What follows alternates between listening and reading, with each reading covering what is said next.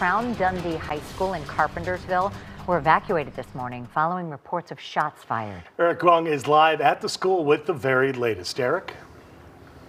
Well, good morning to the both of you. We did just get some information from the village here that said no one was hurt here at Dundee-Crown High School this morning. However, if you take a look around here, you can see that there is just an awful lot of parents. You can look up the street here.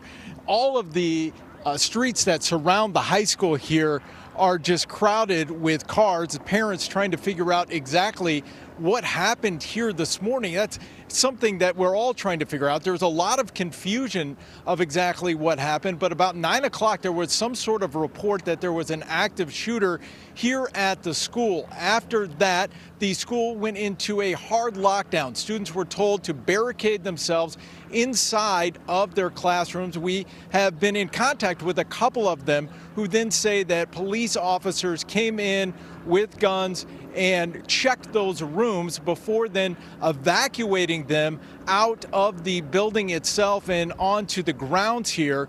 They were all kept together. Parents were kept outside of that area. We are now being told that the students are going to be escorted back into the school after it has been cleared now. Again, no one has been injured. We don't even know if for sure there were shots fired here this morning. Now, Dante Roman is a senior. He was about ready to go into the school when he heard all of this commotion going on. Dante, first of all, thanks, but tell us what happened when you walked up to school here. It's exactly as you said, right? So I come in here around 9 in the morning with my trombone and everything, ready to get the day started, and apparently there's police. We see a bunch of them running around towards more so the junior lot, the tennis lot, telling us hide and just to get down and move, right? So we're immediately getting out, hop into the car. I go over to my friend's house and we lay low. My sibling was still in there, my sister actually.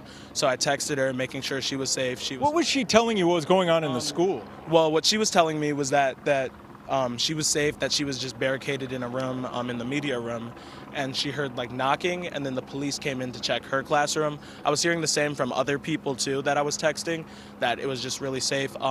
Allegedly, apparently I heard people talking about shots and that somebody had to say drop the weapon, but that's all allegedly. I don't know if that's actually what has happened.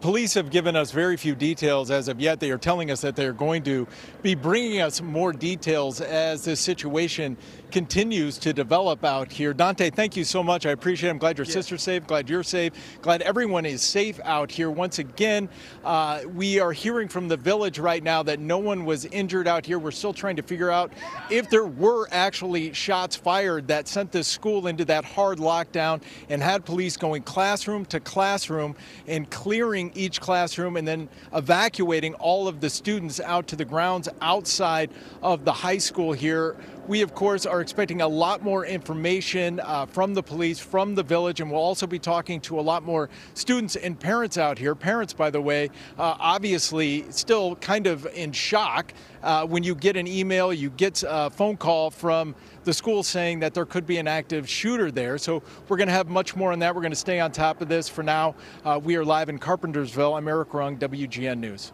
All right, Eric, thank you. While you continue to follow that, we bring you this.